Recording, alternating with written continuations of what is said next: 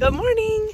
It is a very windy but warm day. I was really hoping to get some rain last night. There's lots of clouds in the sky. However, it all passed by us. And so Grant and I are out working on a pivot this morning.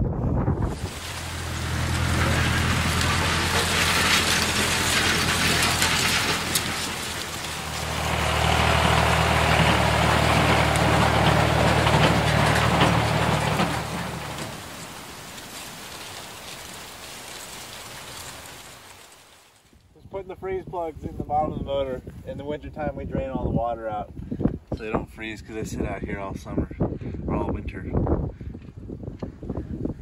Looks like a tedious job. Yeah, you got a wrench. I like your PTO shaft covers on this. Oh yeah, you should look into those. Yeah.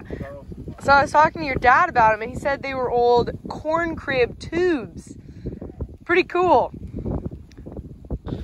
Okay, we're filling the cooling jacket up on the motor. So the motor doesn't have a radiator. The radiator, well, don't spill it, that's antifreeze. So the well water runs through this pipe here, and then the well water, or the engine water, runs over the water in there. It's separate pipes, and cools it down and runs back to the motor to keep it cool. You gotta fill it up before we get started. Alright, the other ones are going to be a little more intense because... Do you want me to do them? Oh, I can barely lift that one, and these are in buckets. These are in old top buckets here. Do what you gotta do. Alright. There's a small chance that this will dump all over me. Okay, stand upwind. You got it.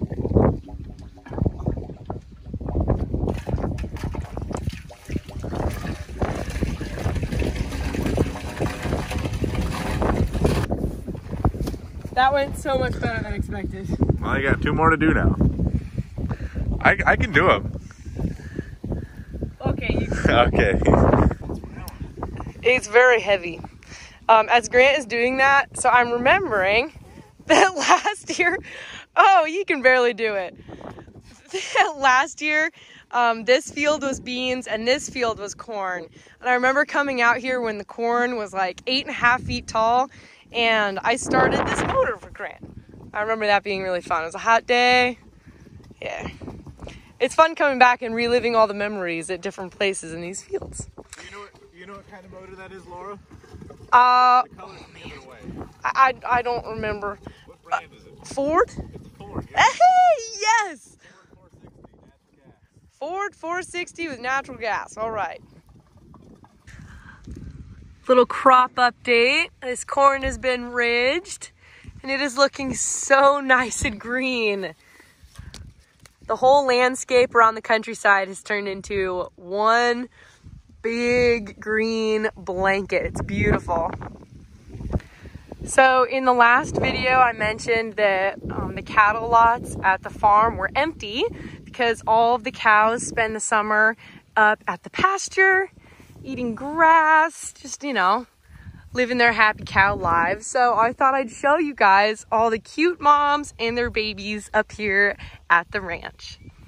They have lots of lush green grass to munch on. All the babies run around. They're not babies anymore. They all run around together all summer. I love spending time up here. I just find it to be a very peaceful place.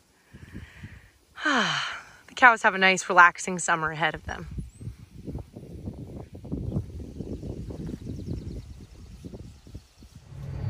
Well, it's Friday.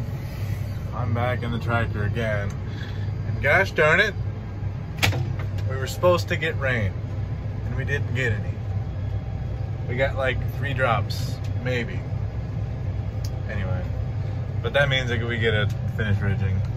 Wish we would have gotten rain. It's pretty hard and dry out there, but if you want to get your own Lower Farms hat to throw, go in the link in the description. It's pretty good. They throw pretty well. So yeah, get your own Lower Farms hat to throw when you get frustrated. But yeah, just out here driving along. We're going 5.5, 6 miles an hour in places. We got Dad going out there and the other tractor. It's actually working pretty nice. I don't know if you can tell right now, but I'm on a hillside right now, and whenever I'm on a hillside, I have to come over here and punch the button. So we go up, that's too many. So it steers me up the hill a little bit. The guidance system does a pretty good job by itself. It always helps to steer it up a little so I don't run over any of the corn. Whack that mirror with the tree really good, so, but does anyone actually use mirrors on their tractor? Ours are completely filthy, we never use them. Dad and I are racing right now. We're going 5.8. Probably shouldn't go any faster. This is a corn on corn field, so there's a bunch of corn trash in there, and so it throws a lot of stuff. You can see the corn plants bouncing back there. Oh, I'm beating them.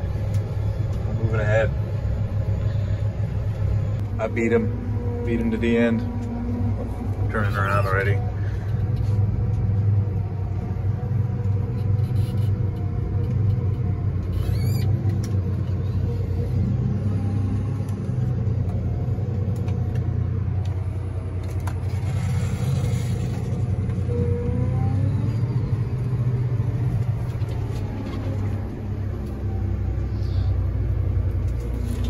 I've seen lots of nice comments in the comment section about my beard and hair length. I do notice them, and thank you for complimenting. I've never had my beard this long before. So, as far as I know, Laura likes it. At least she has said she hasn't liked it. So I'll keep that going for you guys. A few of our corn plants think it's going to be an excellent year. They're putting on tillers. So one seed's putting on 2 plants. They just think it's going to be an awesome year, and they can support more than one plant, but they never do much. You know, from what I know, the tillers don't help or hurt the plant too much. So, you guys, something awesome has just happened. So, a few weeks ago, a drill press fell out of the back of my pickup and dented my tailgate, and I couldn't get it to open. Like, you'd have to do the old farm truck shake and rattle to get it to open. And now it opens with one finger.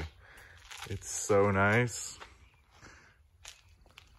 I don't even know if I can consider this thing a farm truck anymore. Look at that. So nice.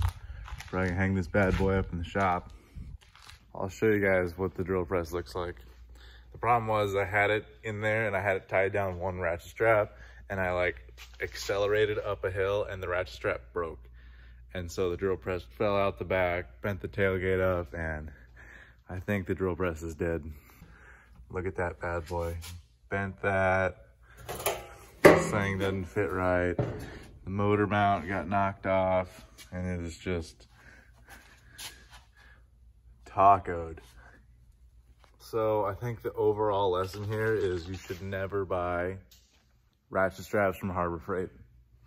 So Laura got a video of me buying a whole bunch of stuff at Harbor Freight, but I love the tools, like sockets and wrenches, because you can't really screw up a socket or a wrench, but don't buy the ratchet straps there, they break. So I just got done editing this video, and after watching it through, I realized that it was primarily a Grant video. I hope that's okay. I'm assuming from the day I filmed that he worked in the afternoon and I didn't, but we still wanted to put a video out. So enjoy the extra Grant content. I'll see you next time. Thanks for watching.